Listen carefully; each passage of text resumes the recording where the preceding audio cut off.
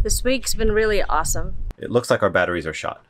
So our prop is out and we are going to get a new one. We do not know when. It may be next week, it may be next month, but we just kind of have to wait for it.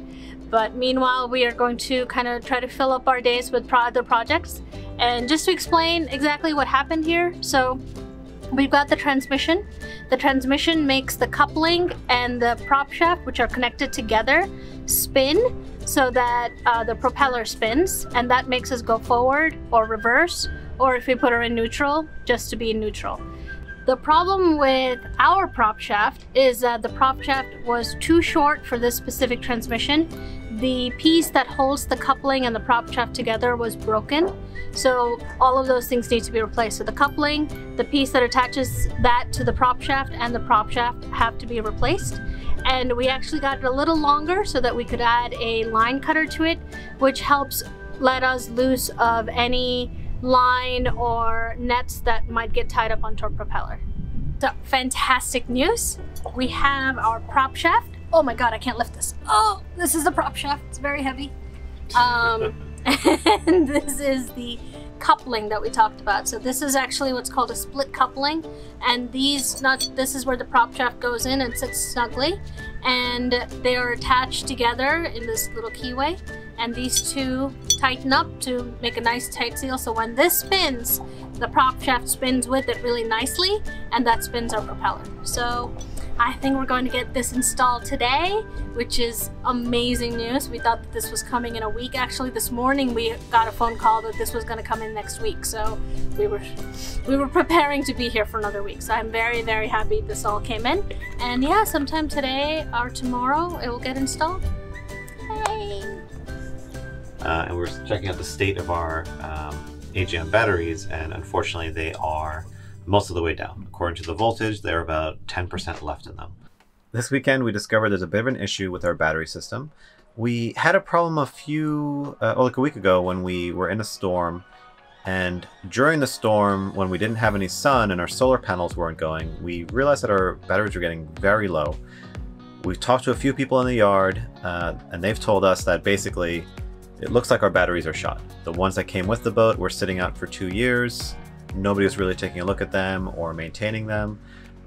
Basically, they don't hold a charge anymore, and we're going to have to replace them. The days that we've been here, when it's been sunny and nice, I think the voltage is enough from the solar panels to really keep us going through the day and keep our refrigerator going through the night.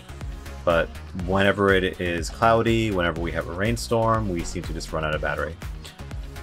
We had a few choices of how to go, and we decided to go with lithium. So we actually found a battery warehouse near Annapolis, near the boatyard. Drove over there yesterday with the help of somebody we made friends with here on the boatyard. Got the batteries, brought them back to the boat, and now we have enough batteries to really more than triple the amount of battery storage we should have on the boat. So each one that we got are from Relion. This is one of them over here. So it's about 100 amp hours.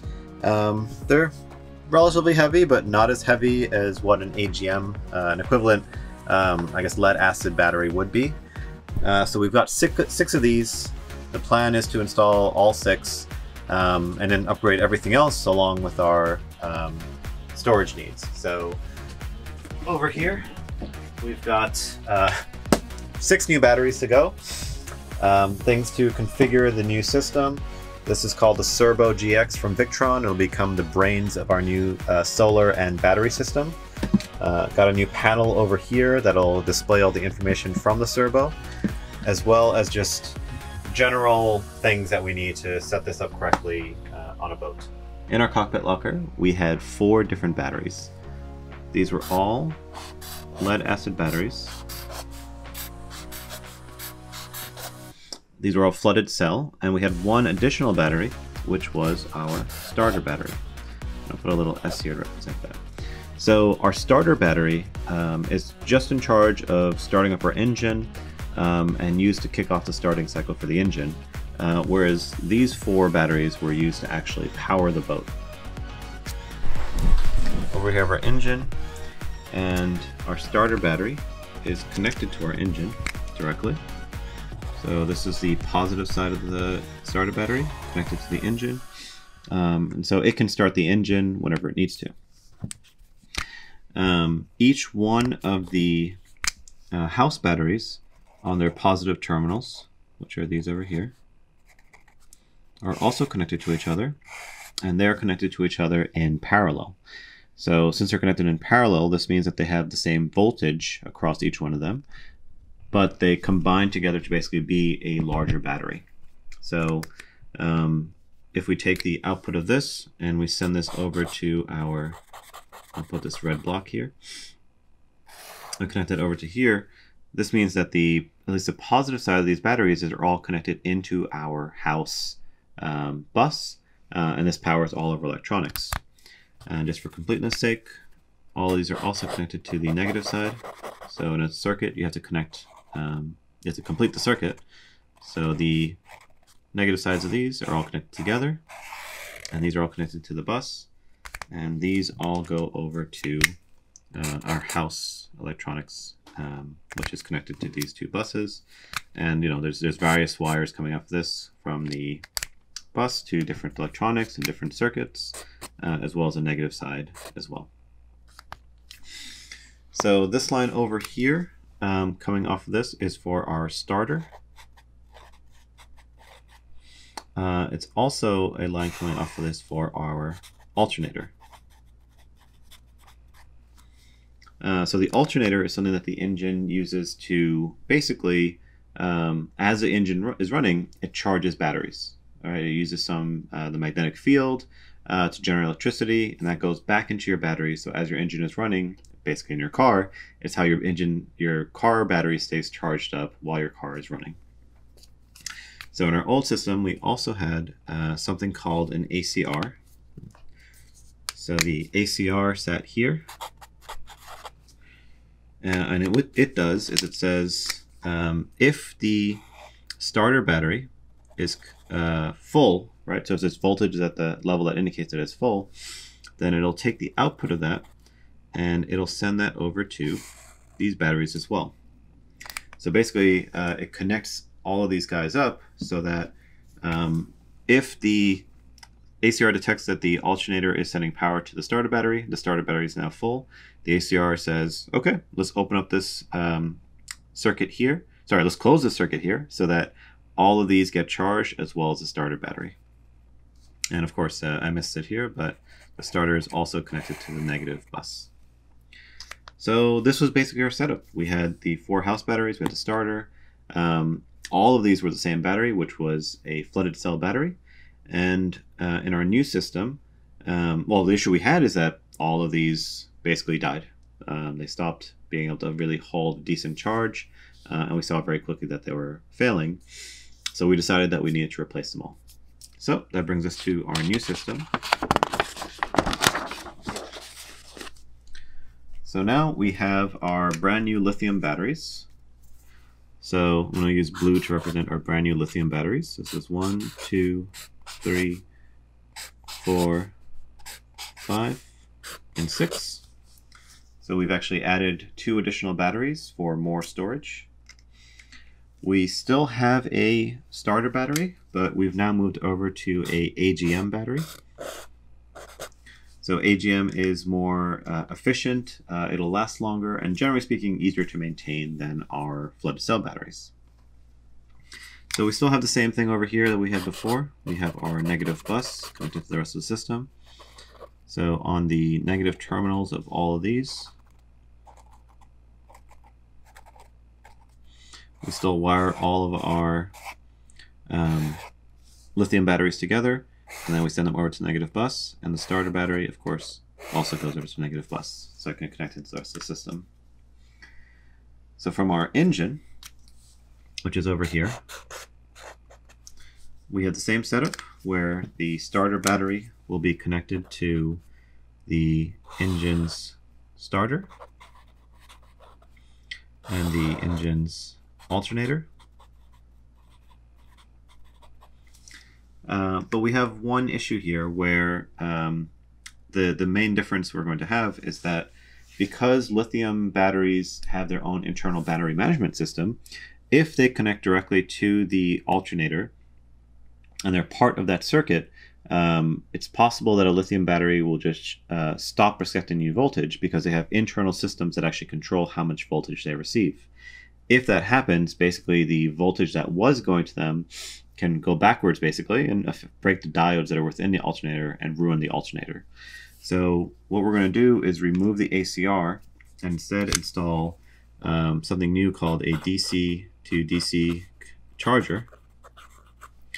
The wiring for this is actually very similar to what we had before. So instead of wiring to the ACR, which we're going to remove from the system, the starter battery wires into the DC to DC charger. We actually will have two DC to DC chargers because the amperage is actually pretty high coming off our alternator. So there should be two of these here.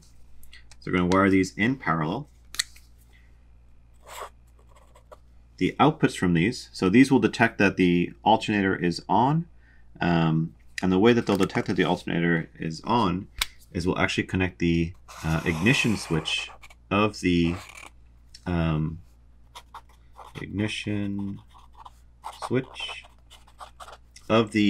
engine over to these. So when the ignition switch is on, that means the engine is running. That means we know the alternator is running.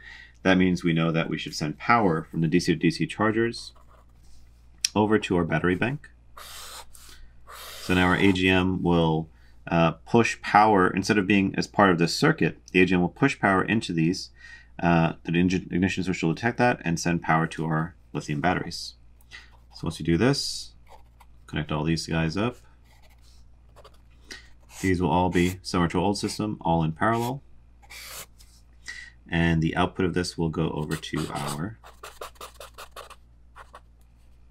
house battery bank. So same as before, we'll have things coming in here and power will be sent over to them.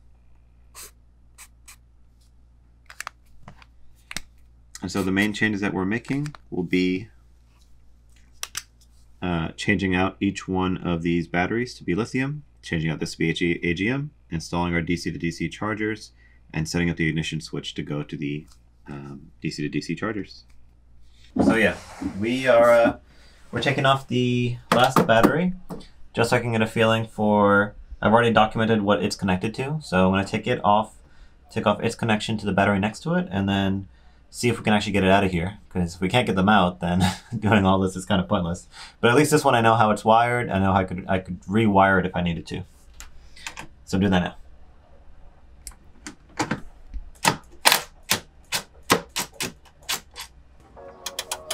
This side?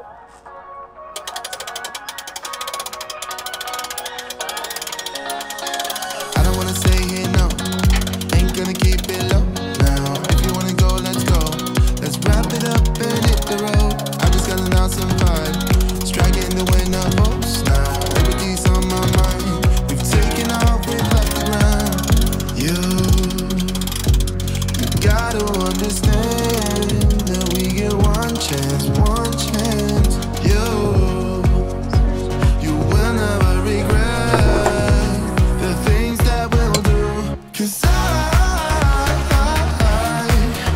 wanna drive through the summer night. And when we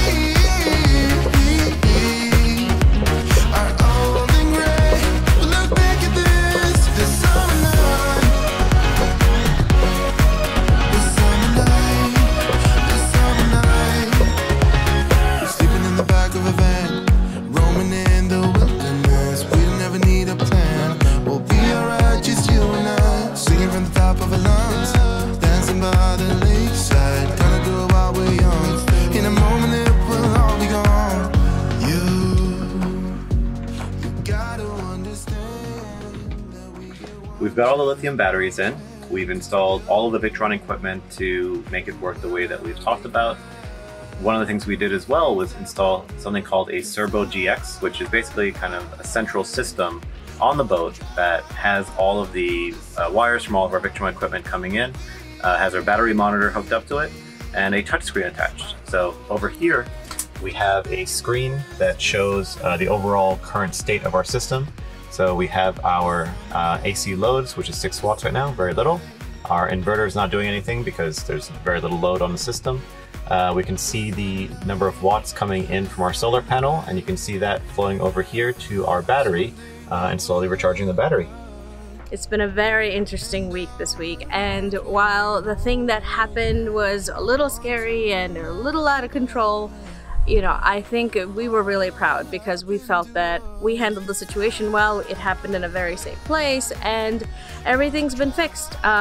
Basically, we are on our way to finishing up getting our propeller fixed up, and we have to wait for one piece, which is the coupling, and once that comes in a few days, we should actually be good to go. So we're actually prepping her up to be splashed again, and this week has been sort of a hidden blessing because we had this crazy thing happen, and we were, you know, then some other crazy things happened that led to a huge lithium build a year earlier than we expected to. But the thing that we didn't expect was the socialization that we had a chance to do.